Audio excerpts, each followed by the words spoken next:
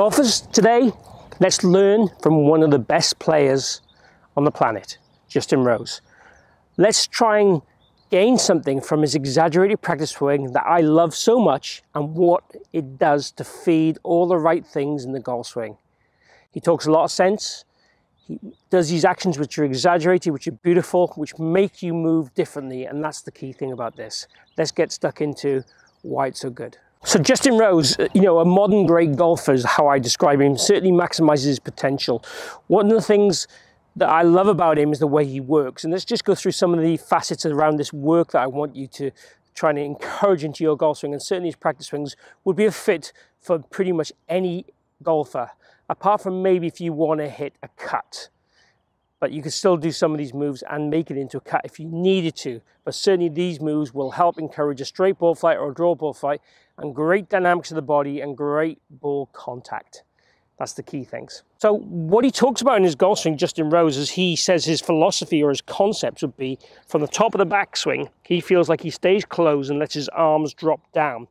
And he says he does this so he gets the timing of his swing right, but also so he can get his arms and body working in harmony so he doesn't get into a position where he spins out too quickly, gets trapped, gets ahead of the golf ball. It gives himself time to get these arms to deliver the club correctly to the ball. So that is something I've talked about a lot in my videos, and I absolutely love the fact that Justin Rose does the same. The second part of what I love about what he does is how he exaggerates the hand position in the downswing. And he also uses a smart ball, which I'll grab one in a minute and demonstrate that. Let's just go through the hand position first, and we'll talk about the smart ball in terms of the elbows. What he does basically when he does his downswing, and you'll see from the exaggerated video I'll share with you, from the top of the backswing, he tries to keep his back facing target, and he tries to get his hands very, very low. And his hands actually get to a position that are underneath his kneecap, okay? And then from there, then as he goes through the golf ball, it's kind of drag, pull up and through. Now, all those dynamic moves are fantastic. Getting the hands low in the delivery position is something all good golfers do. And doing that with a closed body allows us to get the club on the right path, so an inter-square to in path rather than across the golf ball. It also, from being so low, helps us create some vertical force going down. And then from there, the handle has to work up and round. And he exaggerates that to the extreme. Again, the body's rotating.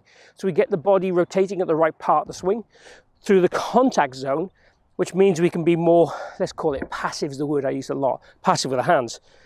Essentially, if my body breaks early, my hands overtake. If my body breaks later, the hands overtake later. And we definitely want some hand action. This is not about saying there are no hands in the golf swing. This is very much about saying the hands should release, throw the right part. The part of the swing where the arms and hands are in a straight line is here. If we have a clock face, this is 6 o'clock. It's somewhere around about that 4:30, 5 o'clock area. That's the time when everything is pretty much in line or straight. Until then, the right arm would be bent and straightening. So we want basically the hands to be low, the body closed, the body to rotate, and the hands to straighten all through that hitting zone and get into that straight position around about that 5 o'clock area. So for me, getting these hands low and keeping the body closed is kind of the one huge downswing concept that we should all do and own. It only feeds good things. It only helps to give us crispy strikes, good sequencing, good rotation, good hand action, good ground use. So it does all this from one practice swing. So what I'd like you to do basically is set up to a golf ball, and we're going to do this in 2 phases. Go to the top of your swing, hands low, hands through. Use that as your feel for your practice swing, then go ahead and hit a ball and try and similar, get as similar to that as you can.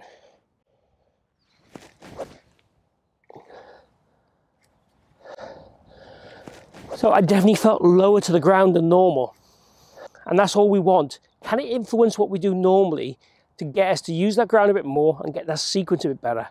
Ideal world, the hands are going to go down and forward and then push up and through. That is, for me, the ideal scenario.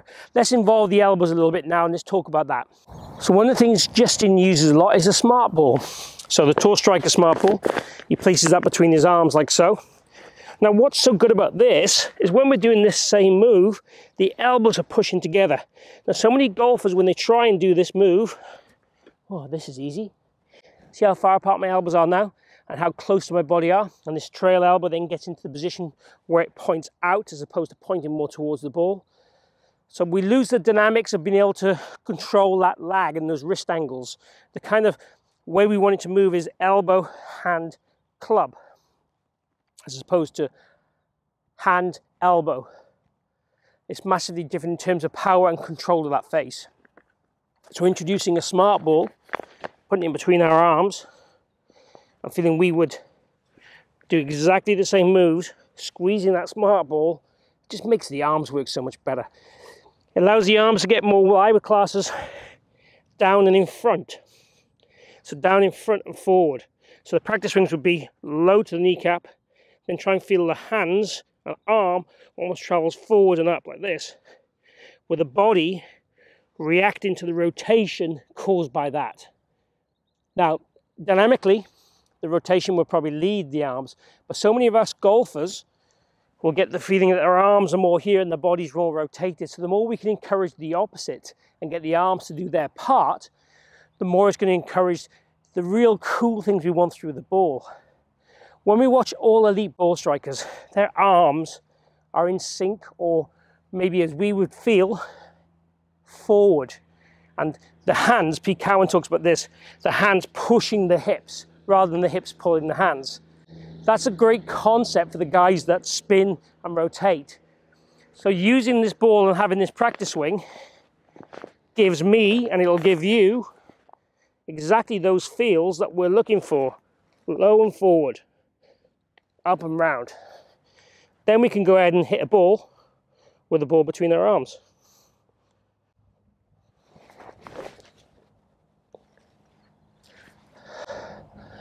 And let me tell you, it's not easy, it's challenging. It makes you move differently, it makes your body move differently to normal. It might make you swing a little shorter.